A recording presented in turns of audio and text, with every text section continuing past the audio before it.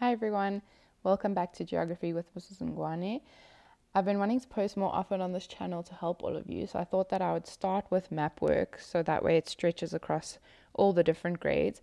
But if you do have a specific topic that you'd like me to cover, please leave it in the comments below and I'll try to make that a priority before going into other work. We're going to start off with Mapwork and we're going to be looking at what is a map, the different types of maps, scale, map key, and that type of thing. So let's jump right in. Okay, so what is a map? A map is a drawing of a particular area, such as a city, a country, or continent, and it shows its main features. We can even get smaller maps like a map of a mall or even a map of your school or something like that. A map shows places and objects, often using symbols, which we'll get into, and it also shows position of places and objects. We will definitely go into latitude and longitude in a future video. That's something that is a little bit complicated for some people, so I will definitely do a video on that. They are also smaller than the world that they represent, which is really important. Remember, a map is just a drawing of a place. It's representing an area, and an area always has to be shrunk or reduced to fit onto the piece of paper or maybe a tablet or something that we use nowadays. Okay, if we look at this map of South Africa, we can see that there are different borders for the provinces. Remember, those borders are not physical fences or something like that. They are just a representation for where the end of one province is and the start of another. The map has specific symbols on it, like you can see the capitals are the red stars, little dots are the capital city, the cities. We also get national parks or reserves. So this is just one specific map that has this amount of detail, but we get maps that go into more detail. We have maps that has less detail. So all maps are different. It just depends on what information we are looking for. Okay, we get different types of maps and they all have different uses. There are, for example, maps like a world map, and that shows us continents, countries, and their borders, as well as different oceans around the world. We get physical maps that show us physical features, and they always use color to represent these. You can see on the east side of Africa, you see a little bit more greenery than on the west side, especially in the southern hemisphere, and that's because we have the Indian Ocean on the right-hand side on the east. Okay, we also get climatic maps, and that shows us information about climates in different areas, and again using color. Political maps show borders of provinces and countries as well as city names. And then the next map is very important, especially from next year in grade 9. You're going to learn how to use a topographic map. Okay, so a topographic map shows the shape and height of the land and other features using symbols and color. In grade 9, you will learn what all of these symbols represent, but a topographic map is completely drawn. There's no pictures in it or anything like that. Everything is drawn and everything is represented by symbols or color.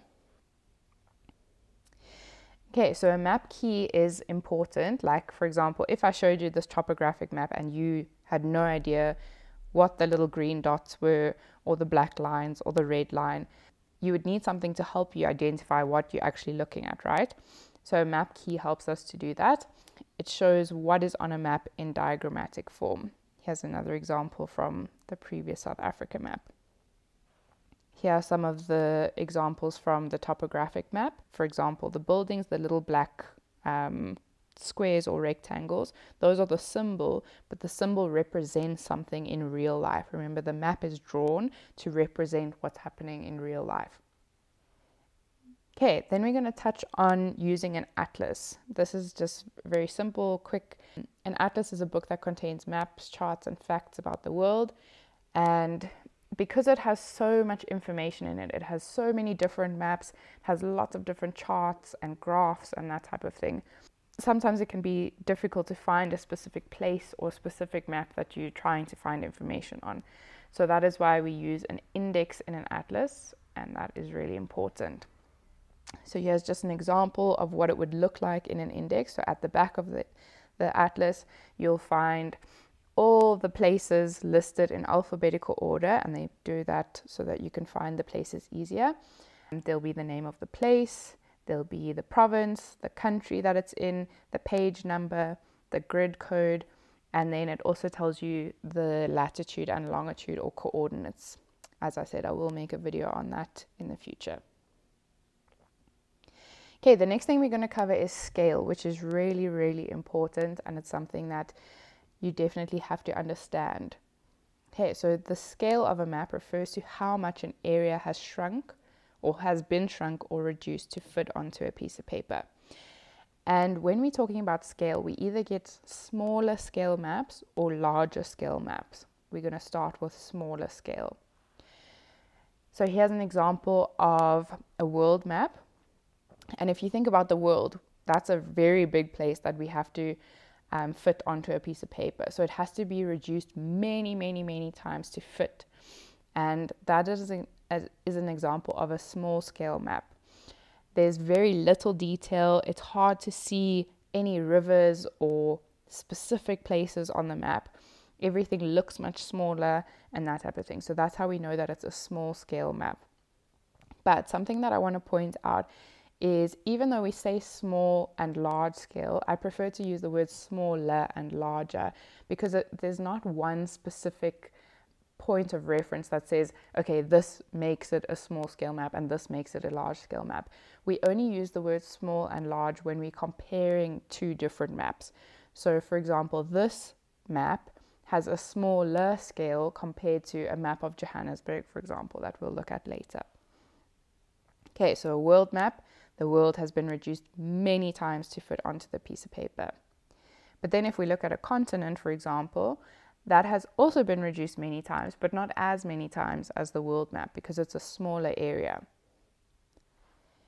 Then, for example, a map of Gauteng, that's been reduced fewer times than the continent map.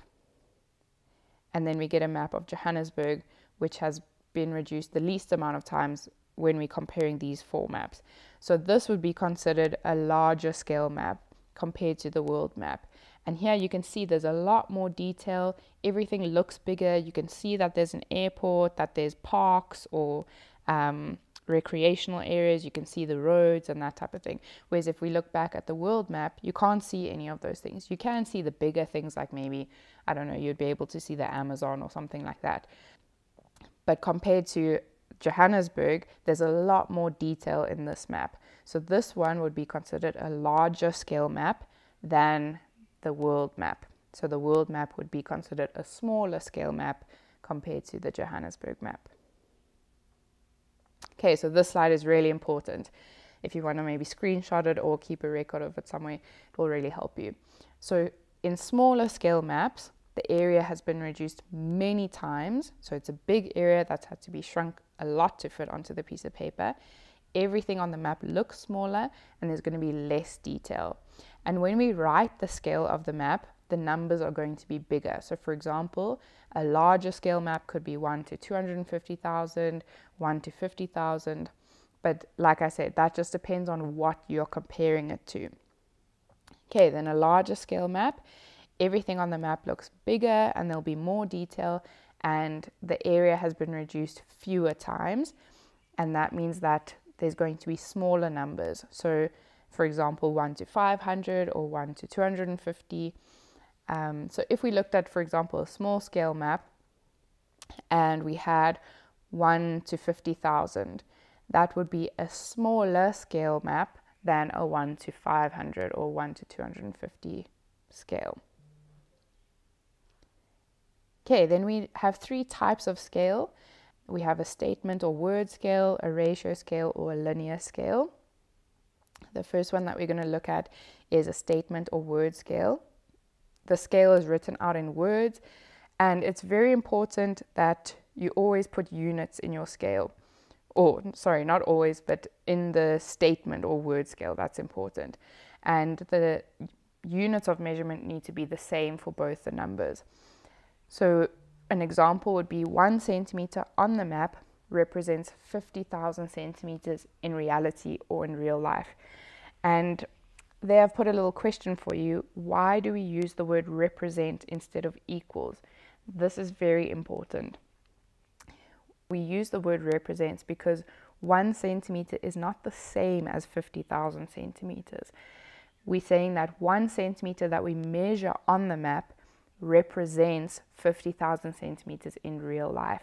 I do go into a lot more detail in the distance and direction video, so you can go and have a look at that. But it's important that you have both numbers with a unit, and the units need to be the same, and that you use the word represents. Okay, the second type is a linear scale or line scale. This is a physical line that you'll see on the bottom of your map, and it's used to represent the scale. The thing with a linear scale is that it's not very accurate. I'm going to show you what I mean by that in another video now. This is a map of South Africa, and we can see that it has a linear scale at the bottom here. Remember, this would be a very small scale map compared to, for example, a map of just Johannesburg or Gauteng. With this linear scale, I can put my ruler next to it, and we can see that for every 8 millimeters that we measure on the map, that would be the same as 100 kilometers in real life. Okay, so the reason why we don't necessarily use a linear scale when we're working out distance and that type of thing is because if, for example, I wanted to measure the distance between Port Elizabeth and East London, I can see that that's about 20 millimeters or 2 centimeters. When you're doing map work, it's always better to use the millimeters part of your ruler, but then you must just remember with the formula that we use for calculating distance, we have to put centimeters times 0.5. If you want to go back to that video, you can go and look at it. But millimeters is much better because it gives us more accurate answers. Okay, so we can see here that it's about 2 centimeters or 20 millimeters. So if I put that on the linear scale here, I can see that the distance between Port Elizabeth and East London would be about 250 kilometers because it's in the middle between there. But can you see how it's not very accurate? It's only giving us an estimate. You could take that little line and split it up into a million little pieces to get an accurate answer, but that would take forever, and this is a very small portion to be working with. So that's why a linear scale is nice to get an average or an estimate for a distance, but it's not very accurate. So that's why we rather use a ratio scale and use our formula, especially when we're working with a topographic map. We say something centimeters times 0.5 gives us something kilometers, but that only works with a 1 to 50,000 map. Okay, and then the last one, a ratio scale. This is the scale that we use most to work out distance and that type of thing, and it's written in a ratio form. With a ratio scale, we don't need to put the units of measurement in. I've just shown you that this ratio scale is saying that 1 unit represents 50,000 of the same unit. That's what's important with a ratio scale. So, for example, this ratio scale could mean 1 centimeter on the map represents 50,000 centimeters or in reality, or it could also mean 1 meter on the map represents 50,000 meters in reality. As long as the units are the same, that's what a ratio scale means. I hope this video has been really helpful for you. As I said earlier, please let me know in the comments if you do have any specific topics that you'd like me to cover in the future, but I'll see you next time.